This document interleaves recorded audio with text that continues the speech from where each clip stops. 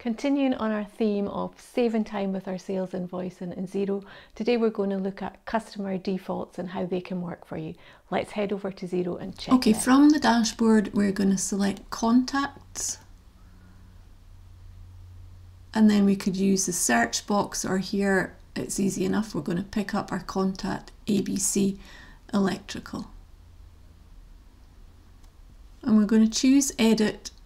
And what we're trying to do here is to save time with sales invoicing. So we're going to scroll down to the financial details, and sales settings, we're going to choose tax exclusive, which just means our sales invoices will be quoted before VAT, and we can also choose a default code. We know that the invoices to this customer are going to be coded to monthly support.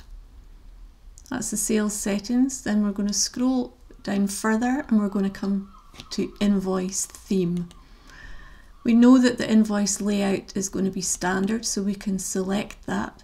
And then for the invoices to this customer, we know that they're going to be due for payment 14 days after the invoice date. And then we would just simply choose save. And I'm just going to quickly show you how that works. If we go to create a new invoice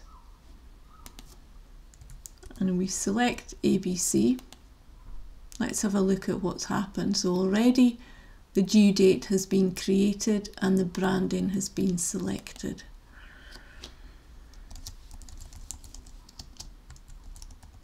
Start typing in details of the invoice. And then when we get to the account code, the default that we've created again has been selected. And that's it. So simple, but just saves us having to input a due date, having to select a branding, and also having to select an account code. If that works for your customers, I would suggest that you go ahead, spend some time and set them up. Definitely guaranteed to save you time on your data input. Time means money, so it makes a lot of sense.